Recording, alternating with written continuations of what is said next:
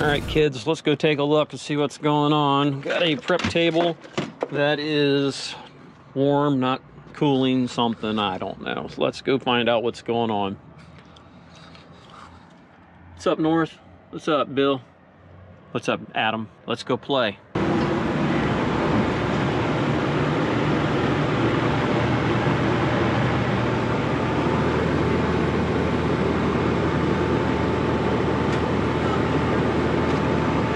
Okay, so it seems to be working now, but we're not sure what exactly the issue was. You can see back there that the TXV looks like it's kind of frosted up pretty good. Not sure if it just can't breathe or what's going on. First thing we're going to do is clean this thing out. It's pretty bad. I gave them a filter for it to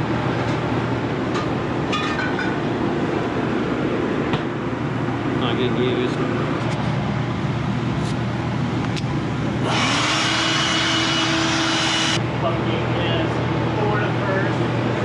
Now they're saying that it wasn't cold at all, which really leads me down the other road here. For it to be warm, not cold at all, means it wasn't running, which means either control or compressor's going out.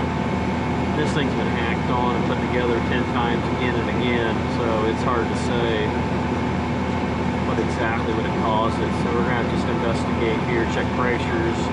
Okay, so I pinched it off because I was going to try to salvage the refrigerant charge and put a filter dryer in there with a sight glass on it to utilize that receiver. As you can see, it pulled down into a negative 21 inch of vacuum. So our pressure switch here is junk. It's sticking. There's no reason it should have been off by 21 pounds, so that needs replaced. Between the sticking low pressure cutout and likely possibly low on refrigerant charge is probably what happened here. So I'm going to probably just recover this thing and change everything out, get it back up and going. It's just kind of a mess here with the way they've got that soldered in there. I wanted to just use a flare dryer and a sight glass to make it easy. Figure we could get it in there, but since this thing's probably had issues several times, we're just gonna get rid of all of it. We're just gonna recover all the refrigerant, start over fresh.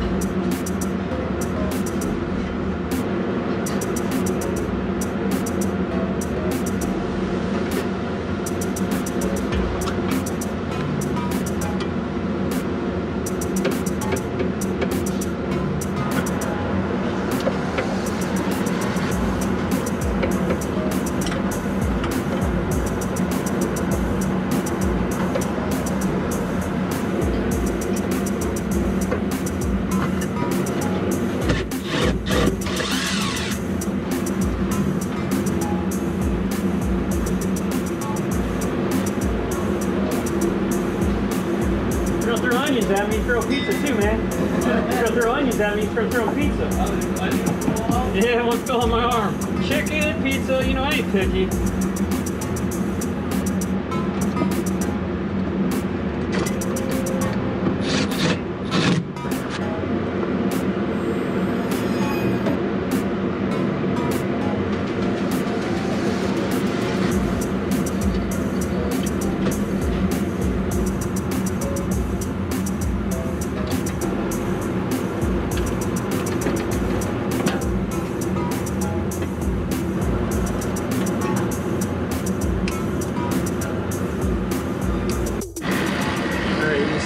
finally turned green there.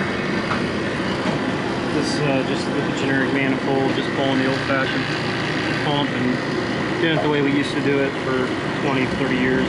So what we're gonna do now is go ahead and charge this juice goose up and see what we can get out of it. See if we got any circulation issues. I went over top of my pinch off tool spot down here and put a little bit of brace around it to reinforce it so that that won't collapse on me later, since it's kind of on a weighted spot. And then I'm gonna put some rubber in between here and then wire tie these together so they don't bounce. You can see right now these got 2 pounds.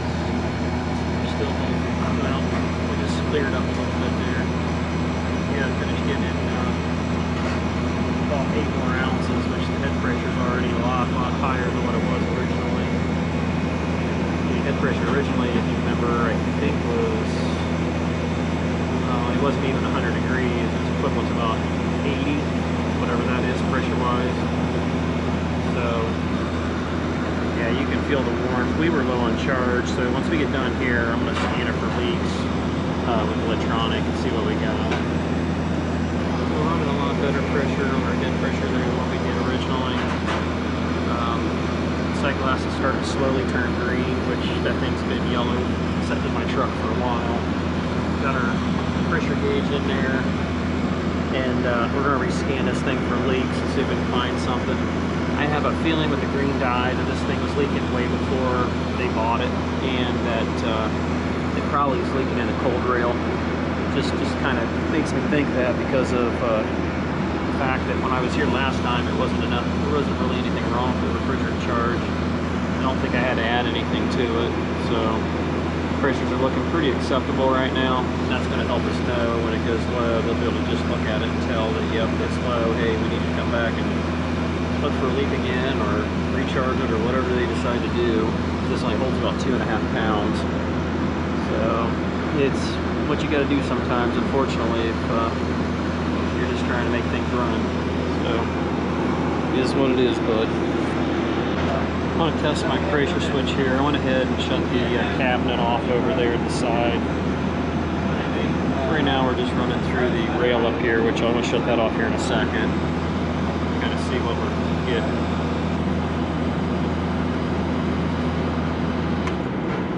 There, shut off.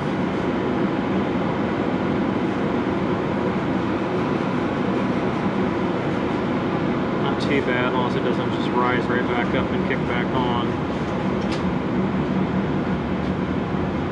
Might be one of the few times that the gauge that they have there on the control is actually accurate. It'd be very surprising, honestly. Looks like it's actually doing pretty good. That's really surprising. Alright, let's turn it back on. See the refrigerant starting to coast through the sight glass. Came on.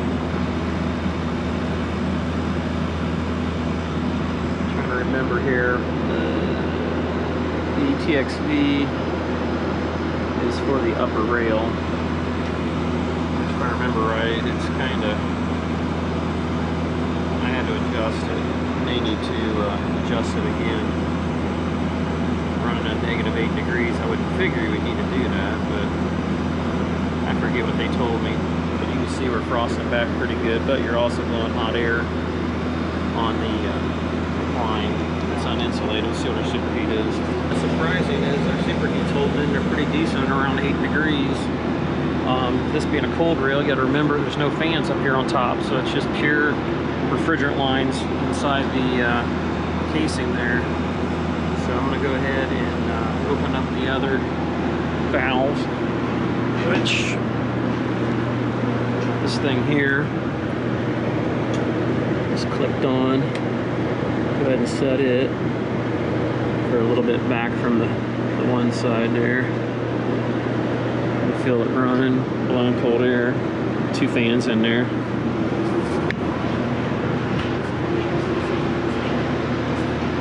That brings our pressures up a lot higher.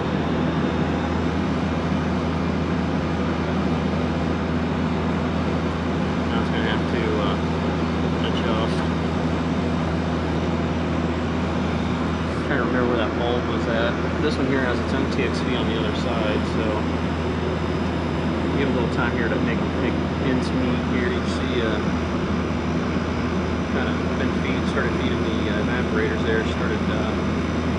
flashing off.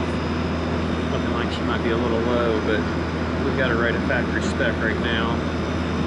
So we were in super mode there, we was doing some scanning. Went down to this rotolock fitting. And that's with just 57 pounds of pressure on it, 404A. Didn't have any leaks on any of my new fittings. It's good. Alright, this is really, really, really bad. That rail is in the,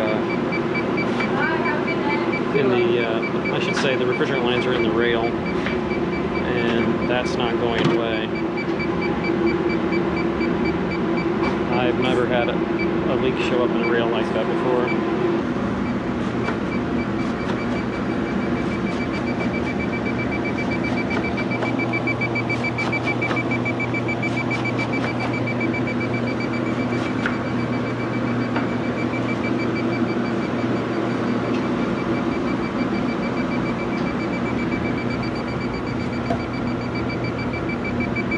Yeah, not good. And it's not really the greatest time to try to be looking for this when they're in the middle of friggin' launch. You can see we've got a full-fledged bar ready to go here. So I'm just gonna let them know what's going on. Chances are there's nothing we can do about it because there's no lines that are exposed up here on top.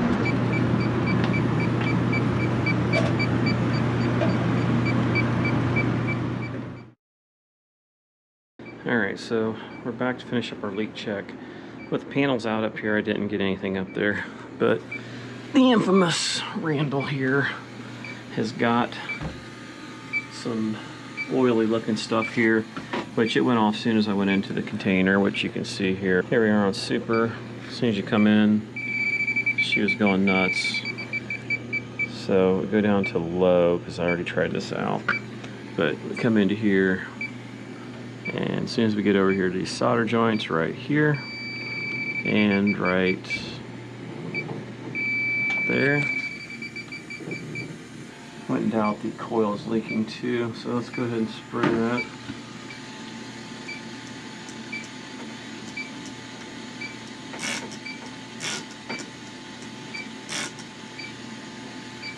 Yeah, right there's one.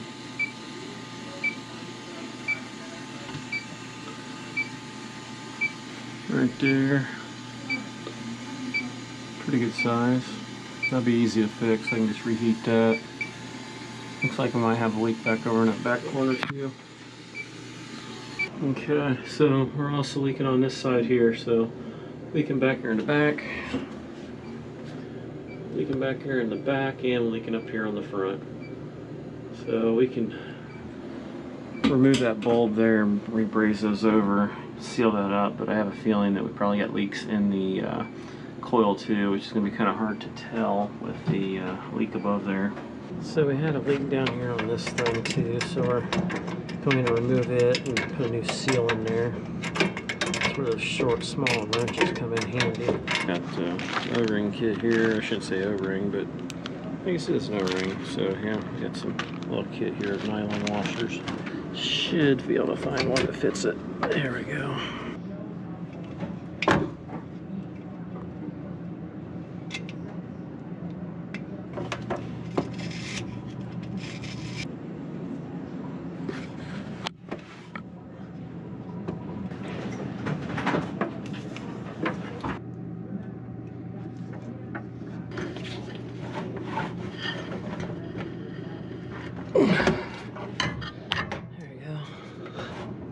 Feels pretty tight.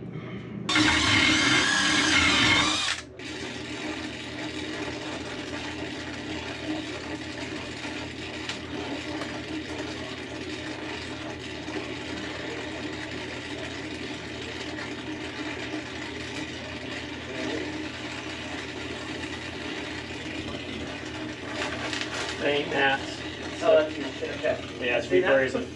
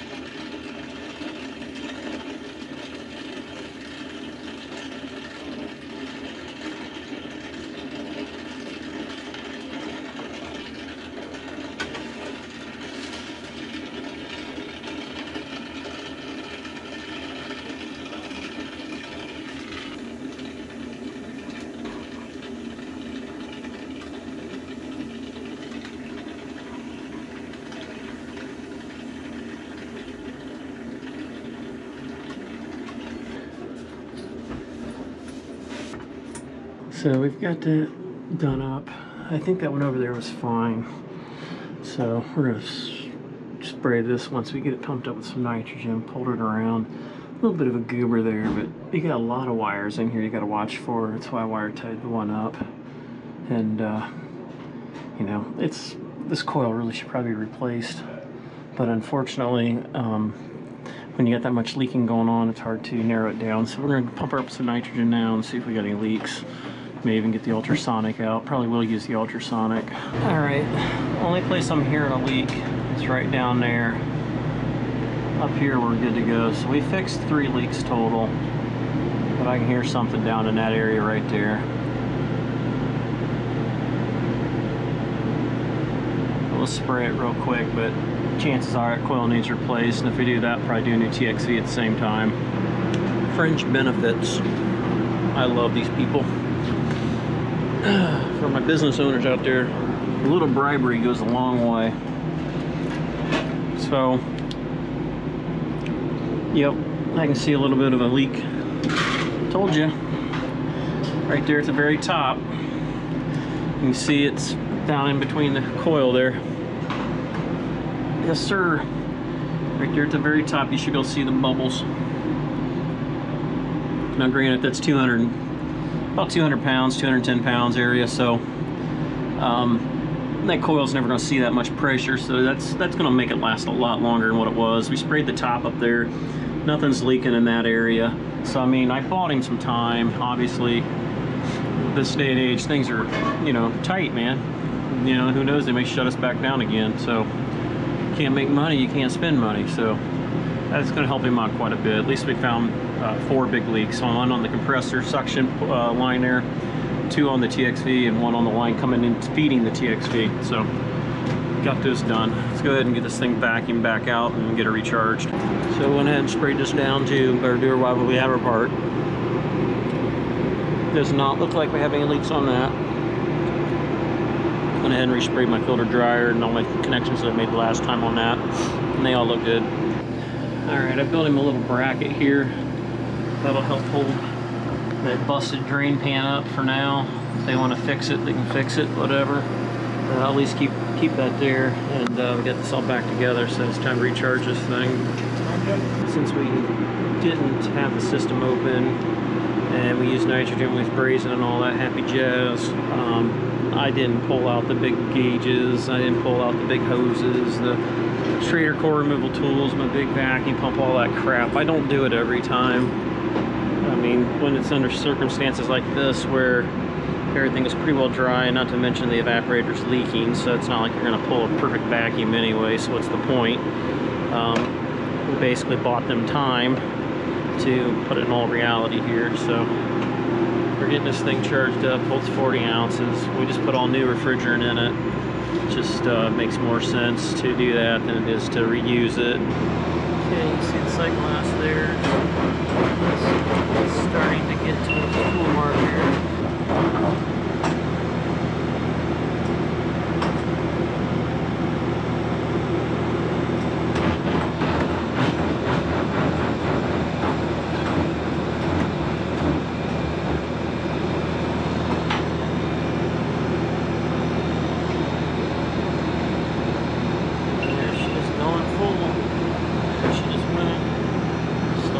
More to go and she will be perfect. And boom. Alright, so we got her all up and going and everything's looking good. As good as can be. Just got to quote him some repairs yet, and we'll call this one a day. If you guys like the video and you want to see more like it, you know what to do. Now they're saying that it wasn't cold at all, which really leads me down the other road here. Ouch. Fan blade there.